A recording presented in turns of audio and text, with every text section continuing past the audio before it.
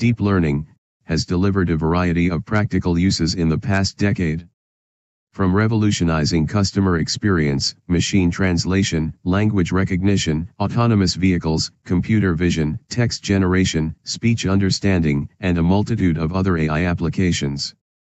The neural network learns by generating an error signal, which measures the difference between the predictions of the network and the desired values, and then using this error signal to change the weights, or parameters, so that predictions get more accurate.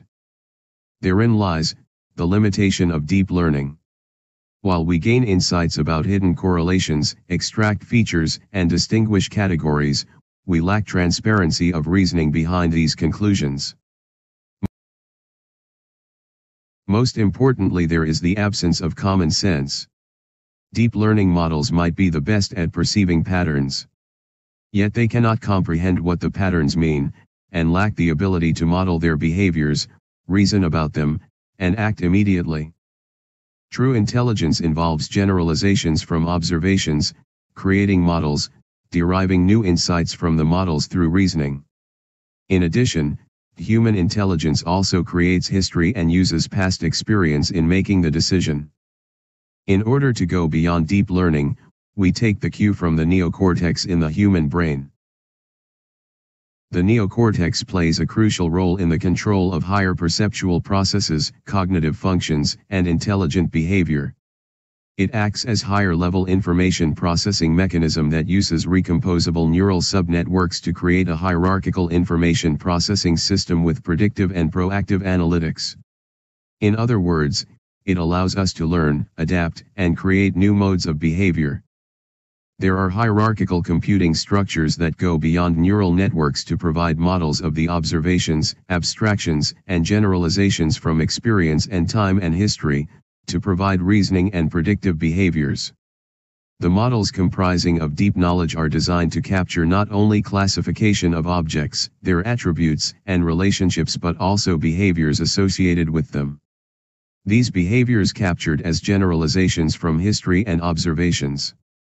At any point of time, any new event triggers an evolution of the current state to a future state based on not only the current state but also from its past history.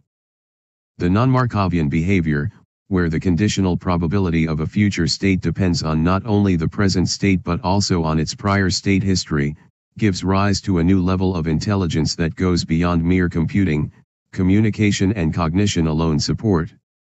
In order to model this level of intelligence, we implement a super-recursive neural network, an ontology-based model of the domain of interest created from various pieces of knowledge, observations, experience, science, common sense, etc., and memory that captures time and history of various instances populating the model.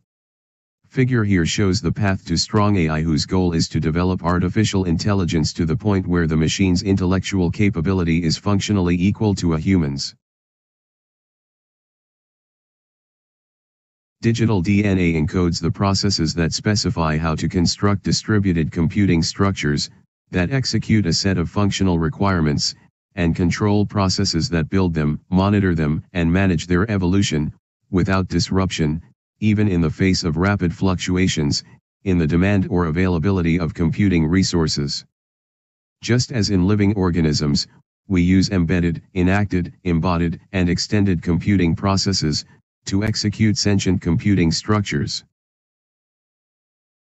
Sentient computing mimics this neural network and cellular DNA complex, along with 4E cognition in the components, and their highly efficient organization. Fortunately, the new math of structural machines, cognizing oracle agents and knowledge structures enables us to address many of the very valid concerns raised in the book Life After Google by George Gilder. Structural machine implementation of the process evolution, to manage both functional and non-functional requirements, implemented as managed knowledge structures using microservices, orchestrated by cognizing oracle agents, comes as close as you can to mimic sentience, resilience, and intelligence of living cellular organisms. The difference in the digital universe is that the machines are taught the knowledge in the form of knowledge structures and their evolution. The intelligence depends on what is taught. In the physical universe, it seems that evolution has enabled the accumulation of knowledge structures and control processes, that learn also how to learn.